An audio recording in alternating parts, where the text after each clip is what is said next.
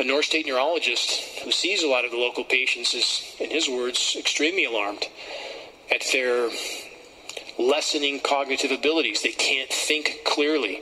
How many people are getting forgetful?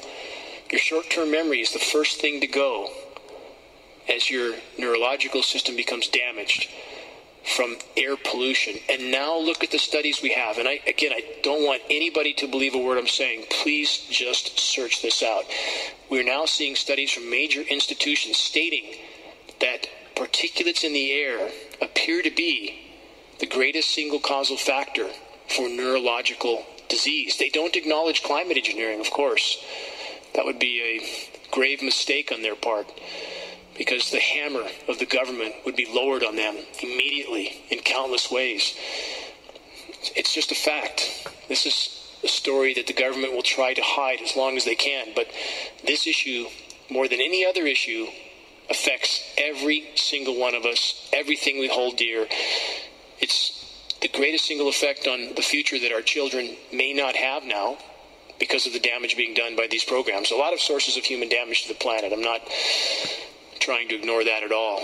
But the greatest single assault on the environment, on us, on the biosphere as a whole, is without question, mathematically, climate engineering. One way to think about these geoengineering technologies is as an impulse to mastery of nature. And lots of people say this is the very impulse that got us into this mess in the first place. So geoengineering could be used as a way to prevent more effective actions on climate change, for political reasons, but also because they limit our social imaginations, our ways to see other forms of response. We might so buy in to the techno fix that we can't see another way forward. I'm torn. Wherever you see the jet chemtrails go over, you're going to get aluminum, barium, strontium coming down on you. Why would we not believe it's happening when what we see in the sky matches exactly the expressed goal of numerous geoengineering patents, about 160 or more? Why would we not believe this is happening when every element showing up in the rain tests are the primary elements named in those geoengineering patents? Why would we not believe this is happening when we have escalating levels in very short time frames, as short as 5 years? We see rain levels of aluminum, for example, escalating as much as 50,000%. California air quality studies do not show these metals migrating from China, and it's of recent origin. So, this bombardment of heavy metals that's raining down on us is coming from somewhere. Why would we not believe geoengineering is occurring when the weather patterns are so altered here in exactly the manner stated by geoengineers and reports on the consequences for geoengineering, which are diminished rainfall, which are increased ozone destruction? We have a massive ozone hole in the northern hemisphere now. Other ways of managing the ionosphere, which the HAARP was really designed to do, was to inject energy into the ionosphere, be able to actually control it. And, but that work has been completed. The Air Force... These are the same people that don't have any problem funding, world wars. So I think their agenda of what needs to be done and what is right and proper for humanity is probably somewhat different than yours and my value set. That I think we're really dealing with a very, very different mindset, and they love control. Plain and simple, they like control, and I think once you begin to control something that should be random or driven by the natural forces of the planet, it becomes very addictive.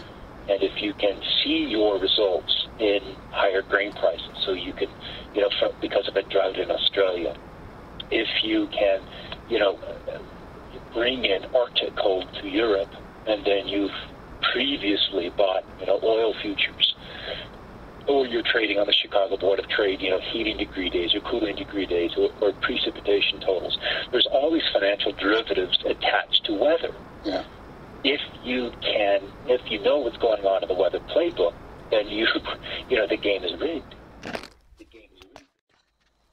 In 1983, I did radiotomography with 30 watts, looking for oil in the ground. I found 26 oil wells over a 9-state area, and 100% of the time was accurate, which is 30 watts of power beaming straight into solid rock. HAARP uses 1 billion beamed straight into the ionosphere for experiments. HAARP uses 1 billion watts beamed straight into the ionosphere for experiments.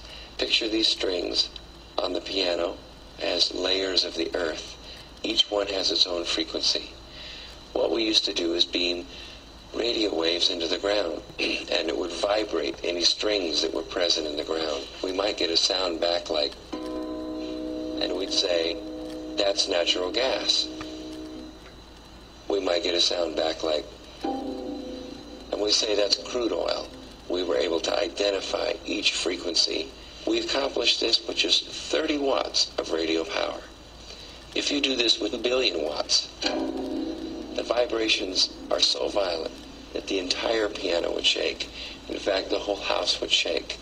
In fact, the vibrations could be so severe underground that could even cause an earthquake. While we feel that HAARP is a unique facility, it's not the only one like it in the world. HAARP has some capabilities that we feel are better than some of the others. You can change the frequencies.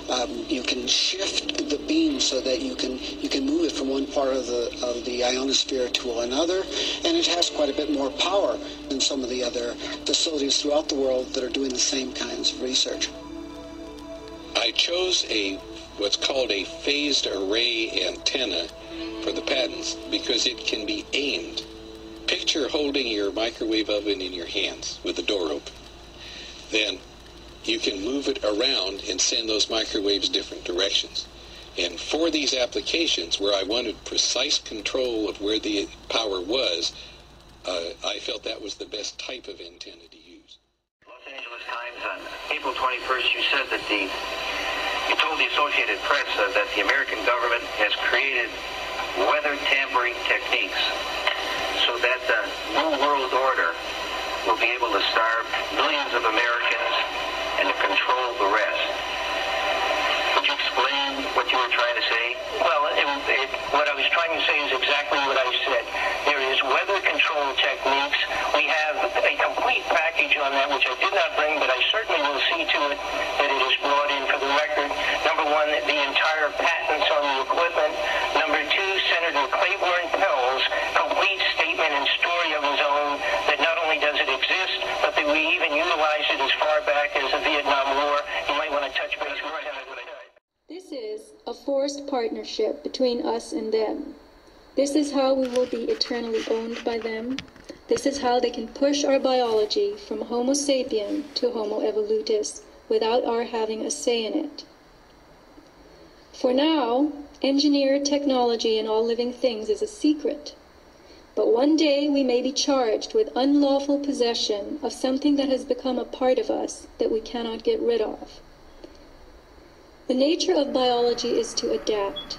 As more unnatural elements enter our bodies, if we cannot reject them, we will find ways to accommodate them. You could call it Invasion of the Body Snatchers meet Sleeping with the Enemy. In fact, the original Body Snatchers movie contains some interesting lines. Your new bodies are taking you over, cell for cell, atom for atom, and you'll be born into an untroubled world. Don't fight it, Miles, it's no use. Their bodies were now hosts harboring an alien form of life, a cosmic form. Metabiology was a term coined by the famous Jonas Salk of the Salk polio vaccine. It describes a form of biological prospecting, exploiting genetics, using chemistry, physics, and radiation for commercial and other goals. The 1940s and 50s gave us the birth of radiation biology, the techniques of which were used to decipher the mysteries of heredity, genes, and immunity. Geneticists plumbed chemistry and physics, using X-rays and UV light to irradiate plants, fungi, and fruit flies to see how mutations altered amino acids and enzymes to form a new biochemistry. All this continues today. We are living, walking laboratories for powerful science in a society of increasing control. We are being altered. The future being spoken of is happening now. My question is, how will we transcend this?